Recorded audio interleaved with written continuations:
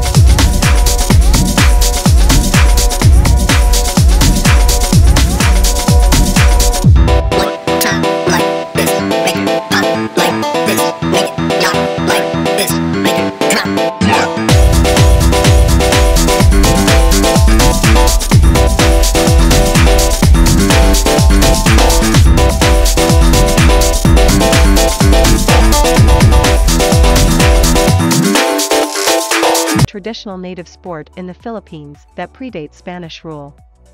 The game is associated with sipak, takraw.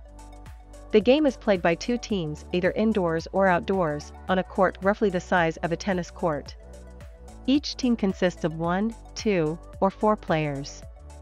The goal of the game is to kick a soft ball made of rattan fragments back and forth across a net in the center of the court. The sport necessitates quickness, agility, and ball control.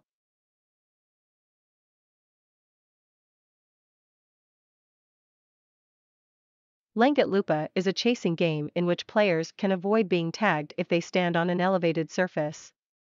The game requires at least 3 players to form a circle.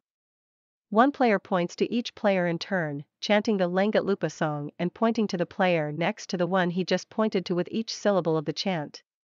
It is whoever the chanter is pointing at the end of the chant. It then chases after the other players, attempting to tag them. Whoever is tagged becomes the it.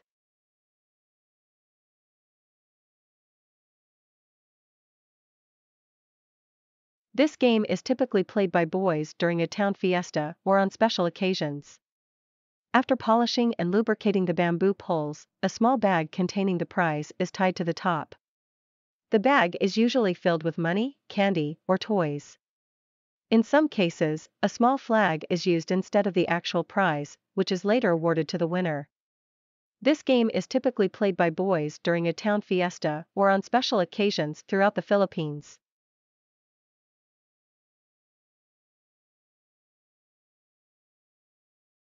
In English, this is known as taking bases. Members are divided into 2 groups based on the number of colleagues. At that point, there are 2 bases. One person will be assigned to protect the base.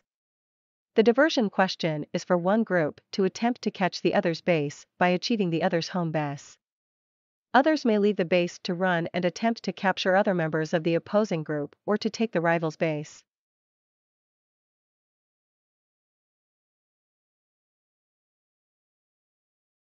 The 2 teams now play a rock-paper-scissors game to determine the first hitters.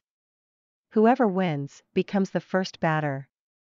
They take up position behind the furrow or at the bottom, while the fetchers take up positions a few meters away from the base. The first player for the hitters now begins the game's first level. Actually, there are no set rules for Shatong playtime. Players always change the rules and experiment with different variations just for fun. However, both teams agree on when the game should be called.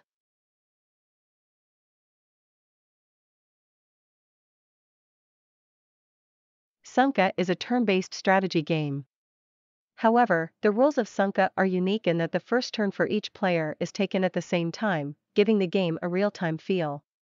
Some players try to gain an advantage by delaying their start in order to react to their opponent's first move, which is perfectly legal under the rules of the game.